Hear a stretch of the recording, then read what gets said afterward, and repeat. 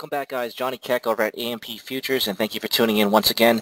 In this segment, we're going to go over the charting function within CQG Mobile, free web-based trading platform available with AMP Futures. We're going to show you how to add symbols onto a chart, how to add indicators, how to change time frames, and just basically show you the different functions that you can use within the charting application within CQG Mobile. All right, so we're going to get right into it. This is the platform, as you can see, and I'm going to show you a couple ways of using the chart here. So when you add the quotes widget, as I demonstrated in the prior video, automatically you get a chart that's linked to the quotes widget. And in the quotes widget video, I've explained that if you don't want the chart function attached to it, then you can always go into the preferences menu and disable it. But right now, I'm going to go ahead and show you it as it's attached to the quotes widget, and then also I'll show you a different way where you can separate the chart altogether so it's independent as an independent widget that's not integrated within the quotes widget. All right, so that might be ideal if you want to get a bigger display of your chart. For example, you want to have a full screen versus a smaller display, as you can see here. So the chart is pretty straightforward. It's really not a whole lot to it in terms of a great amount of flexibility. It's going to be enough for what you need, but I want to show you a couple things here. So as we see here at the chart, you can see there's three little buttons here, and if I click on the first circle, which is what we're already selected on at this moment, that's the chart. So if I click on the second tab, you can see it brings me to a different function. But if I go to the first one, what you're looking for is that circle to be a solid white color to give you an indication which one you have selected, and then of course it's going to show you the chart itself. So that's really what the first circle function will do. It'll tell you the symbol, it'll show you the candles in the chart. The little dotted line here is basically telling you where the last trade price is, so 20.80 and a quarter. You have time zone at the bottom here. This is going to probably be local exchange, or not local, but exchange time. So wherever the market is trading, it'll probably reflect the exchange time of where that market trades. So Chicago Mercantile Exchange would be Central Time. And then you could see, let me actually double check. So we got 12, yeah, actually, you know what? Let's see, 7:35, so 12, 18, so that's going to be 6 something, give or take. So it's probably actually, it could be a possibility it might be showing local time zone based on my PC, because it looks like it may be the case. So I'll have to double check on that for you. But you can see here on the top right corner of the chart there, you'll see 3 menu options. So if you click the drop down menu, those are what we call presets. So those are the time frames that are available to you. So you can use a 1-minute chart, a 5-minute, a 10, 15, 30, 60, daily, weekly, and monthly. All right, now at the moment, what you see is what is available. You're not able to use any time frames outside of that. So hopefully moving forward, as CQG begins to expand on their product within CQG Mobile, they'll give you more flexibility with giving you the ability to use different chart types as well as changing time frames outside of what you see. But it's simple as far as selecting the time frame. It's very easy. All you have to do is just left click on that time frame, or if you're using a cell phone device, you simply click on it with your finger. So right now we're using a 1-minute chart, as you can see here. So if I click 5-minute, it simply changes the time frame to a 5-minute chart. So before, the charting has definitely come a long way. Before, I remember when first logging into the platform, probably about maybe just under a year ago, you had to refresh the charts. There was a button on there that you had to click to refresh the chart. So the last trade price and the candles weren't updating in real time. So that was something that customers were kind of complaining about.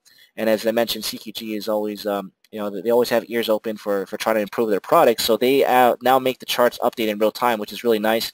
So you don't have to worry about clicking on the refresh button anymore to keep the charts up to date. So that's no longer a concern. So that's time frames. If you click here now, the middle section, you have different chart types. So you have 5 different chart types. You have candlesticks, hollow candles, you have bar chart, line chart, and you also have area chart. So it's as simple as left clicking or clicking with your finger, whichever chart type that you want to use, and it's going to change the chart type to that style. Now this one here where it says no study, these are the indicators. So at the moment there's a total of 8 indicators that are available to you to choose from. So you have moving average cross, you have Bollinger Bands, you also have volume indicator, volume and open interest, and you also have RSI, MACD, and stochastics. All right, so at the moment, there's only a total of 8 indicators that you can choose from, and then it looks like you can only have 2 indicators on the chart at a time. That's probably because of the capacity of how big the chart is, and also because mainly at the end of the day, this is designed for a mobile device. That's why it's called CQG Mobile. So you typically don't have a whole lot of display on a mobile device. So if you had, 20 different indicators on the mobile device, it's going to be kind of hard to see the chart. So I'm thinking they did that for a reason. And also, you're not able to change the value inputs of the indicators. So they are going to be default values. From my understanding, I was told from a CQG representative that you can go onto their website and see what those values are. But in the meantime, these are the indicators that are available, and you're not able to customize or change the input values of the indicators themselves. And again, just left-click the indicator or click on it with your finger to select that specific indicator, and then you're just going to look for the check next to the indicator to give you a confirmation that it's been applied. All right, and that's pretty much the indicators. And really, that's pretty much what the chart is. Now, let me go ahead and select the secondary circle here. And what this is a new function that was added not too long ago as well. This gives you a volume histogram of what's going on the instrument that you're looking at. So you can see right now we're looking at a 5-minute time frame. Here's a timestamp every 5 minutes. It's telling you exactly how many contracts are being executed every 5 minutes. All right, so that's what the secondary circle function does. It gives you a volume histogram. You can go ahead and click the drop-down menu. You can choose the different time frames if you'd like to see a different interval. Instead of 5 minutes, for example, you'd like to go to 10, and then instead it'll show you how many contracts have executed every 10 minutes. All right, and that's the third column here that you see. That's just basically giving you a short description of the instrument. So it'll give you a description of the instrument, the tick size, tick value, last trading date, first notice date. So that's actually pretty cool. A lot of times when you trade commodity contracts where the rollover is very frequent, it could be month to month, versus E-mini indexes trade, a rollover 4 times a year. Sometimes we get a lot of questions coming into our help desk as one does gold rollover, for example. So that might be helpful to get an understanding when the last trading date is if you're trading commodity contracts. So I do like that feature. It's the third circle within these 3 options here. And of course, if you go back to the first option, it's going to bring you back to the chart. All right, and that's pretty much how you access the chart when it's integrated within the quotes widget. Now, the one downside about using this particular display format is because you can see that the chart is very small. So it may work if you're using a cell phone device. This is probably ideal if you want to be able to see the entire workspace all from one widget screen, as you can see here. Now, if let's say you're on a desktop PC and monitor display is not a big issue for you and you just want to get the charts a little bigger, then you can go ahead and do that by building out an independent chart widget. And how you do that, let me go ahead and add a new widget here. And then you'll notice here, chart, and you have different chart types. So if I select candles, for example, and now I just type in the symbol that I want to create the independent chart for, so EPU6, that's the September mini S&P. I'm going to click OK. And now, as you can see, it's not integrated within the quotes widget. It's a chart by itself. So it's still smaller because I still have the other widgets around it. But for example, if I want to create a new workspace altogether, and let's just show you a quick example here. I won't get too in detail about how to create the workspace. That will be for a different video.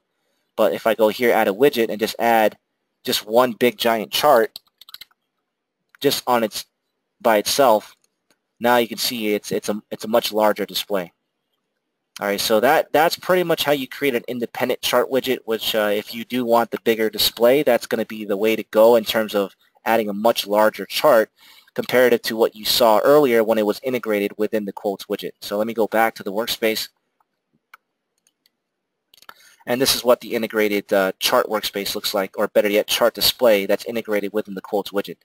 All right, and that's pretty much charts. Very easy, very straightforward. As I mentioned, there's a bit of a restriction in terms of customization and a little flexibility in terms of changing different time frames and indicators and input values for those indicators. And hopefully, as we move forward, I've been kind of monitoring the changes that have been occurring over the last couple months, and it seems CQG is very proactive in improving this particular product. So hopefully I would not be surprised by the end of this year that there's going to be a lot more flexibility with the charting. Otherwise, if there's any further questions on this, give our help desk a call. We're a 24-hour support team around the clock. It's 312-893-6400, extension 1. That'll get you directly to our help desk. Otherwise, guys, stay tuned and stay updated with our YouTube channel. It's www.youtube.com/AMP Futures. Again, that's www.youtube.com/AMP Futures. Thank you very much for tuning in. We'll see you next time, and happy trading, guys.